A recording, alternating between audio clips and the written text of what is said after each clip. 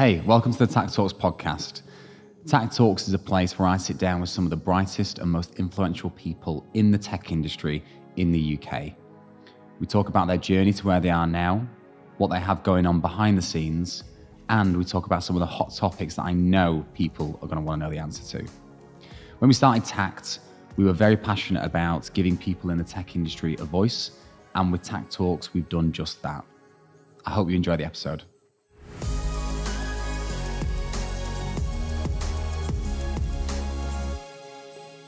Welcome to the Tech Talks podcast. Today, I'm joined by Mikey Smith, Technical Director at Money Supermarket.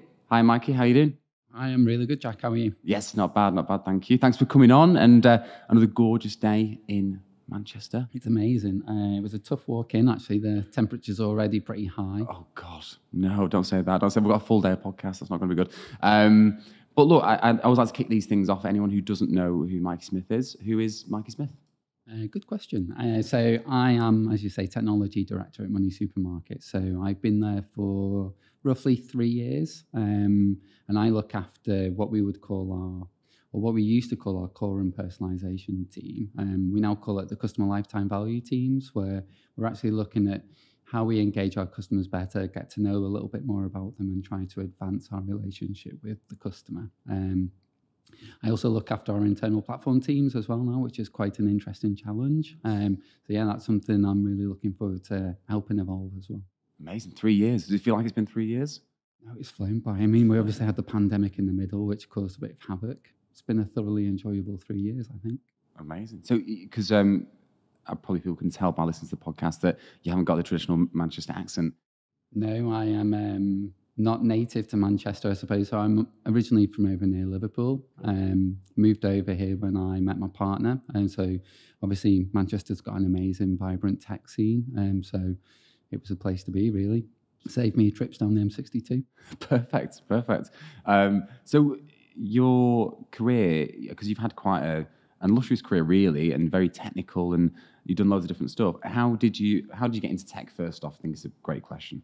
Well, yeah, I mean, that's quite an interesting story, actually. So I always knew that I wanted to do something with technology. I used to love understanding how things work, breaking them by taking them apart and never figuring out how to get them back together again. But your parents love that. Yeah, just used to love, like taking things apart and seeing how they were made and how they were pieced together. So I always knew I wanted to go into technology. Went through the natural flow of going and did a computer science course at Liverpool University. So pretty much a home bird most of the time. And then whilst I was there, I actually worked part-time in PC World. I'm not sure if they exist anymore. I think they're like Currys or something now. But so yeah, I was like, used to sell printers. And this guy came in one day and said that he was looking to start up a consultancy, come in to buy a printer, got chatting to him, said he was looking to start a consultancy. And it all sounded really too good to be true. So this consultancy was the first time working with the United Nations over in Rome. So I went home, told my parents, saying like, oh my God, that sounds like too good to be true. There's something wrong there. But yeah, that got me on the career into software development, really. So I started working on a Java application to help track like where fish was caught in the ocean and like what type of species there were. It was really quite an interesting project. Oh my God, what an incredible start to your career. So what, this random guy just comes in to PC World and says, I am Mikey, do you fancy coming work on a United Nations project with me? Yeah. I obviously owe him a huge debt of gratitude. So if you are listening, David, thank you. Wow. Yeah, thank you, David. Thanks for giving us Mikey. So then what happened after that? I dotted around a little bit. So I tended to have tenures around like 2 to 3 years. So after I left NTS Solutions, I went up to a veterinary wholesaler up in Scotland. So moved pretty far away. Went up into a place called Dumfries, which is just over the border.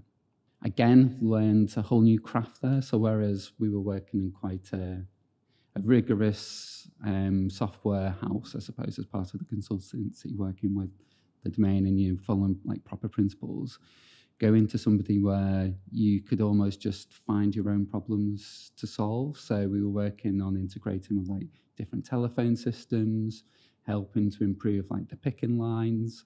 And the big thing that I really found interesting was like this was where I kind of like got a real insight into actually how you could really use different technology in different ways was that we actually found this little RF device reader, which was like, when we're talking like back in 2002, which actually we wrote like a mapping software on it. It helped guide people around the warehouse and find the right products to pick, make sure they were scanned onto the correct van. And we actually, as a result of that system, increased like order accuracy by like 90% or something. Yeah, it was a good project. Oh my God. And you also went contracting, didn't you? You were contracting for a while. Yes, so came back to the Northwest for a little while, worked with a couple of companies in the Northwest, and then decided that I wanted to go contracting just to get a bit of experience and working around in the circuit, as we call it, in the Northwest. So went to a lot of the big players like Auto Trader, Booking.com, got to see how they build software, and then I suppose kind of fell into leadership. Fell into leadership. Yeah. So you got the job at Money Supermarket, and I guess how's your role developed since you started to where you are now? Yeah, so I started as a development manager or head of engineering, where I was looking after trying to help facilitate the teams and making sure that they were set up efficiently, that they had everything that they need, that we were helping develop their careers for them personally. And then during the pandemic, things changed in Money Supermarket a little bit. We lost people, and I got the opportunity to get promoted to technology director. So pretty much within the same department that I was originally working in, but just with a broader scope, I suppose, in terms of like making sure that we were following our strategy, that the teams were set up for success, and just making sure that we were connected. Because looking after like 7 to 8 teams, they all kind of like intrinsically know what they're doing, but I suppose my role is just helping them connect the dots and understanding how what they're doing helps benefit the company and how it ladders up to the overall strategy. Wow. Did you ever think you were going to be a technology director?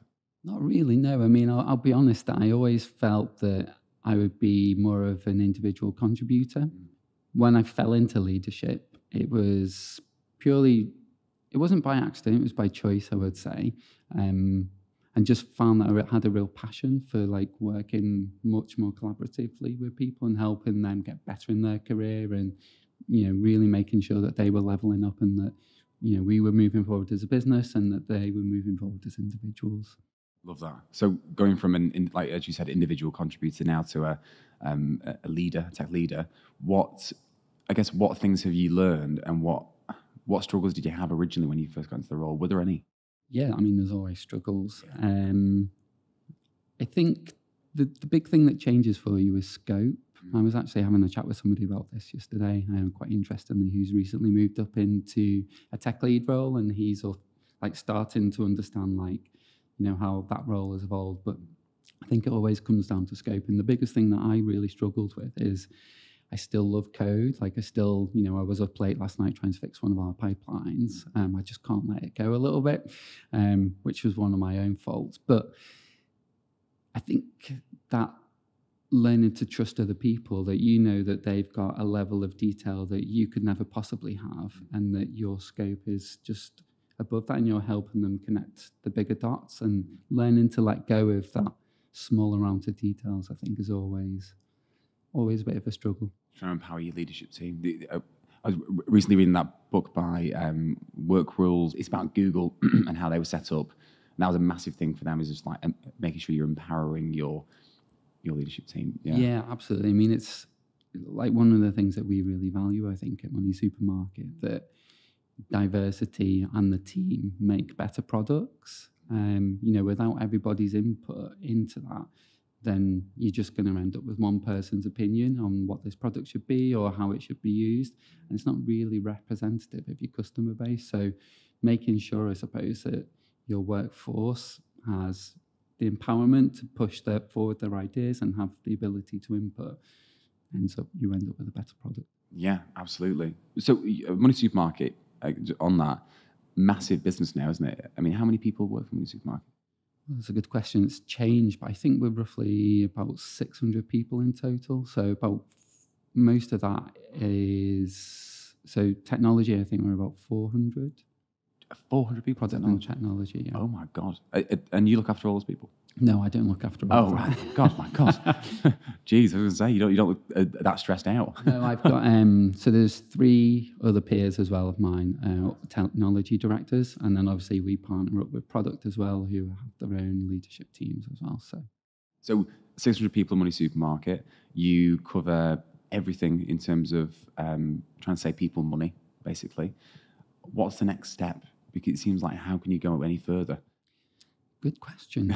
Yeah, I mean, so people at Money Supermarket will be bored of hearing me say this, so apologies for me always saying this. But if I look back around when Money Supermarket was concepted, and thinking back to like technologies there to make people's lives easier, we saved a lot of people time by just coming to a website and giving you that easy view where you fill in a form over a couple of minutes, and we show you a reasonably wide range of choice around like different products, like, you know, mainly car insurance back in the day. Sure.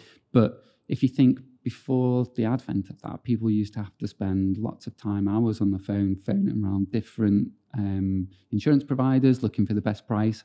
Or if you were like me, you were just lazy and just went with the easiest option and just staying with your provider, but not necessarily always getting the best value or the best price out of that. So the advent of price comparison really changed people's ability to be able to view and compare the range of market.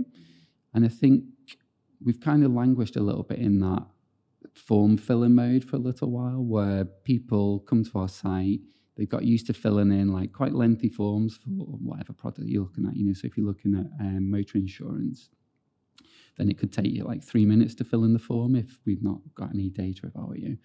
Quite a boring task. Nobody really wants to spend any time doing it. So our focus at the moment is that when you give us that data once, we'll capture it and we'll learn to evolve it. We'll make sure that we age it correctly so you come back to us, we know what you want, and we just save you the time of having to fill in the form and just show you the answer straight away.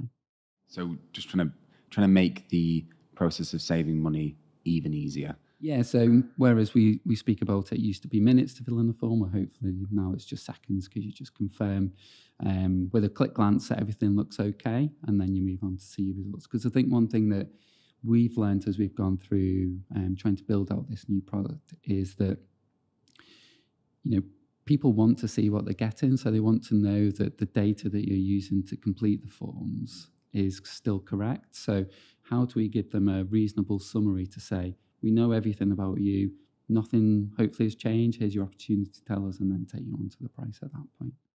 What's the goal? What's the purpose of Money Supermarket?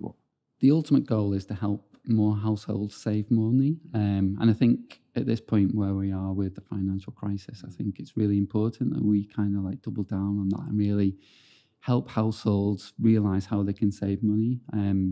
So the other part of what we're trying to do as well, which I mentioned in our customer lifetime value stream, is helping customers connect more with our products, because people do tend to land on Money Supermarket and know what they want. So you come to us, you know that you want motor insurance, but or home insurance, which is one of our other big channels. But if we know your intent behind it, or your goal is that you're moving house or that you're buying a new car, we can help you see more of that range of market, that you don't just have to go to your dealer to see what, you know, if you're buying a car, like what their finance offers are. We can understand, hey, actually, Jack, it looks like you're buying a car here. Did you know that this is all the types of finance, and we'll help you find the right type of finance that suits you. Right, okay. So that's very interesting. So being a bit more intuitive with the choice that people are making, so that you can offer them added bonuses, and more so just so that they know they have options. Yeah, definitely, yeah. So if you look at our current marketing campaign, we are trying to help people connect that. So we've got the Money Super 7, which is a band of superheroes that are all dedicated to our main product channels. But it's really just helping people understand that actually we do more than just car insurance or home insurance or whatever people use Money Supermarket for. Hopefully, eventually, what the plan is, you just be a one-stop shop and no one would ever have to go anywhere else. That's the aim, yeah. I mean, we're hoping that what we're building really is such a brand differentiator that there's no other reason to go anywhere else. You know, we're the first choice for like coming for price comparison insurance or home insurance. Want to make that journey so effortless that it's a real brand differentiator, and people think, well, I'm definitely using Money Supermarket again, because it was such an effortless task. But what an amazing purpose, especially as you said, how poignant it is now with what's going on with the looming recession that everyone keeps talking about, and I think any business that's trying to help households save money is going to do so well. And I assume growth plans wise, you guys are growing, right? Yes, we are. Yeah, we're obviously been hit a little bit by what's happened with COVID and the energy crisis. But yeah, we're definitely on a trajectory of growth at the moment, which is really quite exciting to see. Amazing. So is it just a case of we're just growing as much as possible until we hit the stops, or is there a number on it? Or yeah, I don't think there's a number on it. I think we just want to try and help as many households as we can save money, and realizing that, with that purpose, we should really be driving that forward. Obviously, Money Supermarket, Java House, right? Yeah, we've started to branch out a little bit. So, cool. Part of our strategy as well is to acquire and merge other companies in, and with that brings in quite a diverse tech stack as well, which sometimes brings challenges, but also opportunities. But yeah, we have some of our stack in .NET. We are in serverless now with Node, JS and JavaScript, and still our traditional Java backend. Okay, amazing. How do you compete with, I guess, other businesses in the local area hiring? Because that's a massive question right now, isn't it? I mean, the shortage of tech talent, and people are sick of hearing this, but there really is a shortage of tech talent, and because everything is now remote, you're not just competing with people in a 25-mile radius, you're now competing with people sometimes all around the world. Yep. How do you overcome that? Well, it is difficult. There's definitely a shortage of talent in Manchester, just given the volume of companies that are looking to recruit. But I think two things that really would attract people to Money Supermarket are that we are, well, maybe three actually. So we've got a great purpose. I think it's really important, that, we are doing something hopefully that people can connect with and, help do something better for people in the UK. But I also think that we have a really good tech stack. So we are, we do value making sure that we are modern on our tech stack, trying out new things, that we're constantly trying to innovate and making sure that we're at the forefront, not the bleeding edge, but the forefront of technology. But also just the people. I think we already have really good people. And I think that's really the main selling point, that you want to go somewhere where you're going to learn from people, that you're going to get better at your craft, and that you start to understand more about your journey into technology, and we can help you with that. This might sound like a stupid, non-techie question that I'm not too confident on, but is there a danger sometimes of being at the bleeding edge of technology? Yeah, I think there is. Yeah, I mean, we definitely try things quite often. So I wouldn't say that we necessarily adopt them, but we're very much following the trial, assess, adopt model, where we are looking at new technologies and we're trying to innovate. And then once we understand enough about them, we try and bleed them into the rest of the stack. But at the moment, I think one of our big focuses that we're trying to do is move much more towards a platform approach, because in the past, where we have given a lot of teams some of that freedom to explore new technologies, it's been great, for people understanding technology, but what it's caused is some operational complexity in terms of our ability to run the stack, and also for people to move between teams, because what one team might be running is not necessarily what the other team is running. So there's a learning curve. So what we want to do is try and create a more central platform where here's our golden path of how you would deploy something into our environment. And we help people focus on problems that are unique to Money Supermarket, rather than just, how do I deploy something into production? Do you think it's incredible to hear that you're making that journey into platform is going to be? I assume it's going to have a lot of challenges, but it will be very rewarding, I assume, when you get there. Given your background, is there any lessons that you've learned from working at businesses like Barclays and Auto Trader and these big businesses? Is there anything that you've picked up that you're now implementing at Money Supermarket? Well, that's a good question. Or not implementing because it doesn't work? I think the big thing that is important is to always connect your teams with the customer, because sometimes focus can get lost a little bit into what's important for you, for either your operational excellence or how fast you're moving. But I think as long as you focus on customer outcomes and make sure that you're delivering value at pace, then I think that's the biggest thing. And I think to do that, it is important to connect with your customer. Remember that you're there to drive value for the customer. And how do you connect with your customer? How do you do it in Money Supermarket? Is there anything in particular? So we are very customer focused. We do put a lot of emphasis on making sure that our mission is quite visible to all of our, our teams. But I think just having like a really good product team who help understand the customer and help guide technology teams into making sure that we are delivering value and that, they are representative of the customer and they are the proxy. And it's really product that helps us connect with the customer. And I guess that comes down to your, again, management style and how you do that. I know we touched on it earlier. How would you or how would others describe your management style, do you think? Good question. Or leadership style, yeah, sorry. Yeah, so I hope that I'm collaborative. I think if you were to pin me in one of the colours, I'm definitely in the green quadrant, which means that I value collaboration over, like directive or any other leadership styles. But I like to bring people on the journey and make sure that they all have their own voice, and that's generally how you get the best out of people when they feel listened to. I read a book ages ago, and it sounds a bit dark, but it was about like getting a life plan together and that sort of thing. And the way the book started, it was asking, say, if you were to write your own eulogy, how would it go? How would you want to be remembered, I guess, by the people that you led or the people that you worked with? Gosh, that was very profound. Sorry, yeah. On the spot with that. Sorry. For me, it would be reliable. Mm-hmm. I think that knowing that people can come to me and I'll help them work through problems and that we can solve it together as a team, I think he was reliable would be my good epitaph. Nice. That's the name of your book? Yes. Nice. Love it. How big is your team now? It's a fairly large team, isn't it? Well, we've moved into more of a matrix organisation. So I largely look after our architectural functions. So the principal engineers, the architects, and also now our platform engineers. So if you look at my direct reports, it probably doesn't look as big, but if you look at the number of teams that I kind of like coalesce, then we're probably looking around 40 to 50 people. The next 12, 18 months for Money Supermarket, is there anything we need to keep an eye out for? You mentioned that journey to a platform-based business. Anything else we need to be keeping an eye out for, do you think?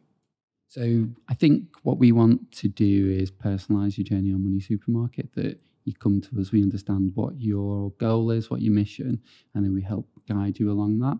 And I think we're looking to utilise data and machine learning much more to try and embed that into our systems.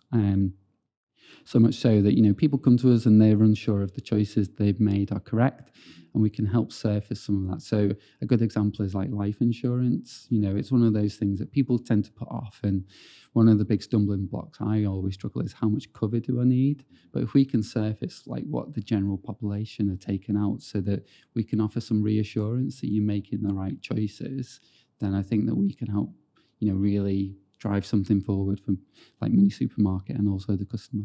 Incredible. So when we're seeing you at the next event, and these are going to be things that you talk at, because I remember obviously the reason that I reached out to yourself for the podcast is because I saw you talk at the Text in the City event, which was held at your offices, which are incredible, fantastic offices. How many floors is it? Is it 2 floors? 2 floors, yeah. Well, I've only seen 1 floor, but it's mega. So it must be a nice place to work. So when we see you at the next event, hopefully we'll be talking more about this stuff, which is... Yeah, I'm hoping to talk at the Manchester Festival as well. So I've submitted my papers. Hopefully that will get approved. Amazing. Right, I'll be there 100%. Community, because again, you're from Liverpool yourself, and I know Liverpool also has a kind of a strong tech community as well. Manchester's, of course, bigger just because of the sheer size. How would you describe the tech community in Manchester? Because you're quite integrated with it, I'd say.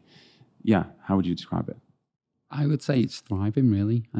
It's particularly vibrant and diverse, and something that is really, it's really quite nice to be part of, I think. Like some of the diversity of some of the groups and the people that you get to meet along that is just amazing, really.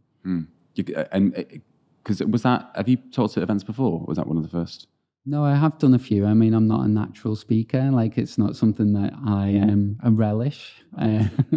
But yeah, I try to, just because, you know, it like pushes me forward a little bit in like my own ambition to like be more confident in terms of like speaking in front of people. But yeah, I like talking about some of the achievements that we've done at Money Supermarket and how we've like got better as a team, removed some of the obstacles, and hopefully some of the learnings that we speak about other people can take on board a little bit.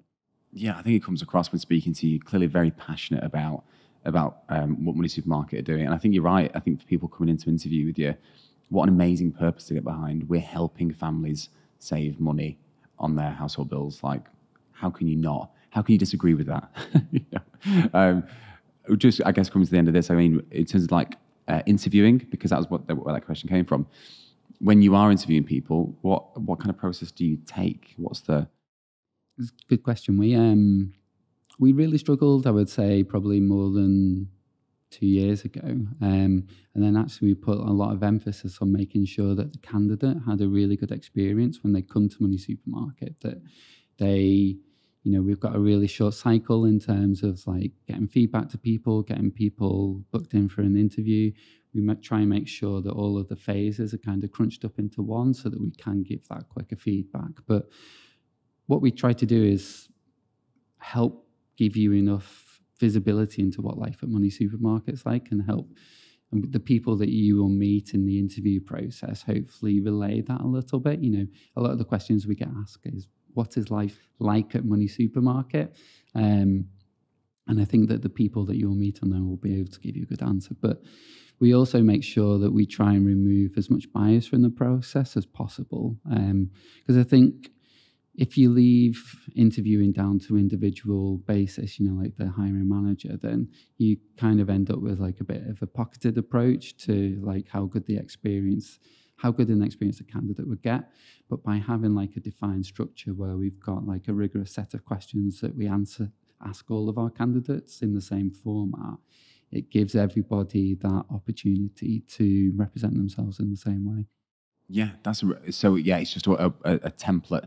And do you ever veer from the template depending on the person? Yeah, I mean, it's basically a guideline to the script, and, you know, people tend to answer questions differently. And, you know, that's usually where we'll try to veer off and understand like what they're trying to do. But yeah, it's really just to try and remove bias from the process as much as possible, that the people that are interviewing with you have like a set script to follow almost, and it helps them understand more about you. What do you look for usually when you're interviewing? Is there anything in particular?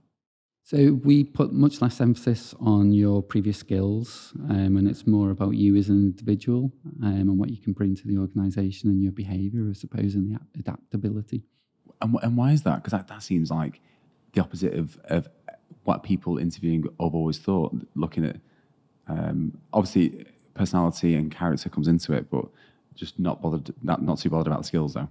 I mean, it's still important, right? It's nice to find that person who's got that depth of understanding in your particular technology stack. But we really value, and we understand that actually if you're a good engineer, those things come naturally to people, and moving into a different technology stack isn't as much of a challenge as finding the person with the right attitude and the behaviour.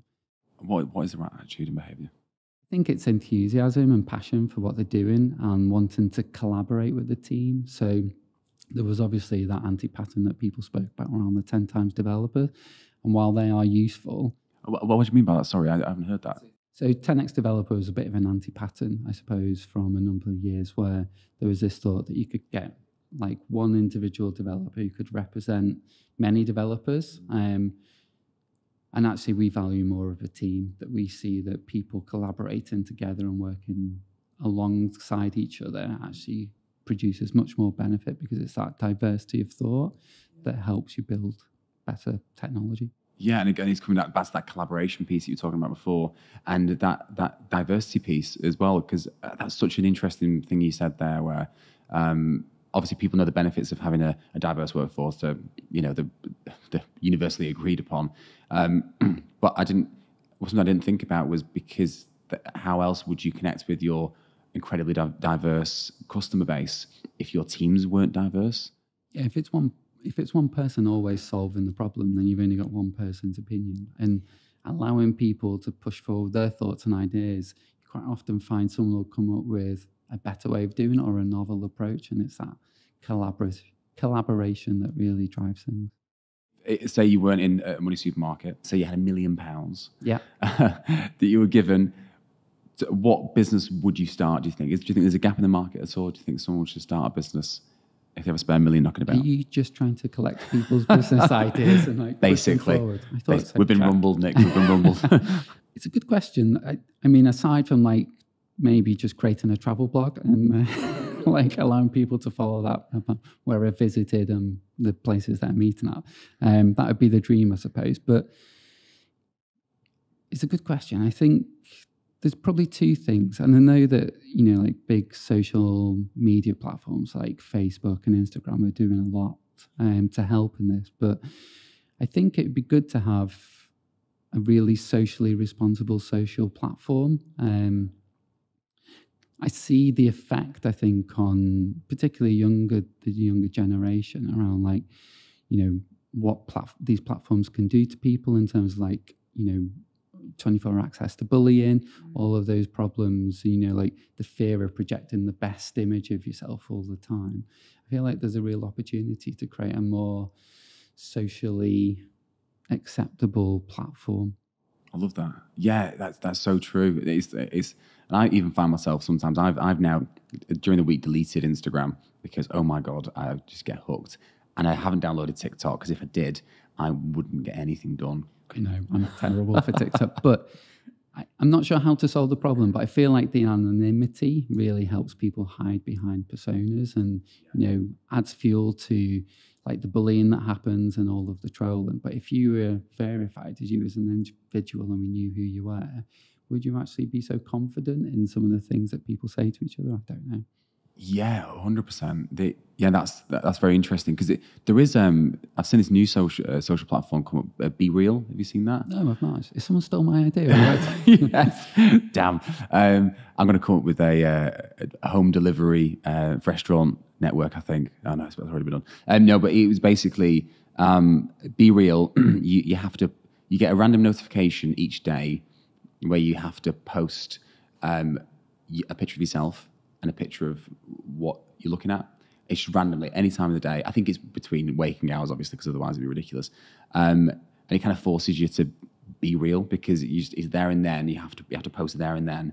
That's quite nice. Yeah, that's good. I don't think it solves the like I said, the verification issue. Because I think there's a lot of keyboard warriors out there who, I think you're right, in any other given circumstance, they wouldn't say half the things they say, but because they get to hide behind this persona is quite, it's quite dangerous, I think, yeah. One other thing that would be nice if somebody could solve the problem as well is, so I think there's a lot of new streaming platforms coming up, like Netflix, Prime, you've got Disney Plus, Hey You, as my wife likes to watch all of the reality shows on there, but it'd be nice if you could have something that auto switches you, so you tell them what you're interested in watching, and it kind of like plans out when you should watch something and auto switches you between these platforms. So you're only paying one monthly fee rather than paying multiple fees each month. Oh, okay. Interesting. I went to an event ages ago and everyone was hating on Netflix and saying they suggested things of no relevance to me, anything like that. And the guy made a fair point. He said, but do you ever leave a review or any sort of kind of guidance for them to figure out what you actually want to watch? And everyone was kind of like, no, we don't, unfortunately. It's like, yeah, you need to give them a chance, But yeah, okay, I like it. Interesting. Look, last question that we're going to be finishing on. Yeah. Today's your last day on Earth, right? Apart from obviously being on this podcast and spending time with family, what would you be doing if you knew this was your last day on Earth? So I really like motorsports, so I'd probably go and steal a really good car and just have a bit of a Grand Theft Auto would be what you were doing last day on Earth. Yeah, I think so. Yeah, go and find like a nice Ferrari or a Lamborghini and just have a bit of a joyride in that. Oh, amazing! I could just go to a dealership and pretend I was going to buy, I suppose. But yeah, but where's the danger in that, right? Yeah, exactly. Where's the thrill? What car would you go with if you had to pick one? A Lamborghini, I think. Yeah, any particular model? I think probably the Huracan. Nice. Okay. Okay, yeah, I've seen a different side to you today, Mikey. Yeah. Wow. Well, look, thank you for thank you for coming on. It's been amazing. Excited to see where Money Supermarket are in the next 18 months. Yeah. And and thank you for coming on. Best luck with everything. Cool. Thank you very much, Jack. Thanks for having me.